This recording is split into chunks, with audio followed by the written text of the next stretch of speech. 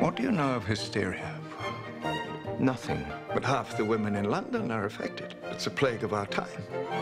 I have just been offered a position by London's leading specialist in women's medicine. Oh, no. I must find some way to attend to these women properly. I believe the French have had quite a bit of luck using their tongue. No, no.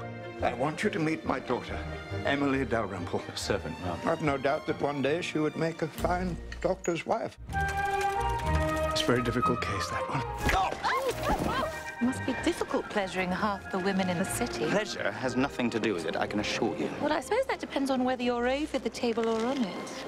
Isn't she a Chinese firecracker? According to your diagnosis, hysteria seems to cover everything from insomnia to toothache. My new generator. My God. Now, who should we try it on? What do you call that little thing? Well, I was calling it the feather duster. Think of something quick so the girl knows what to ask for. Women will no longer be denied our rightful place. You are a confounding woman. And you are a good doctor, and you should remain one. Whether you seek it or not, Dr. Granville, you are destined for fame.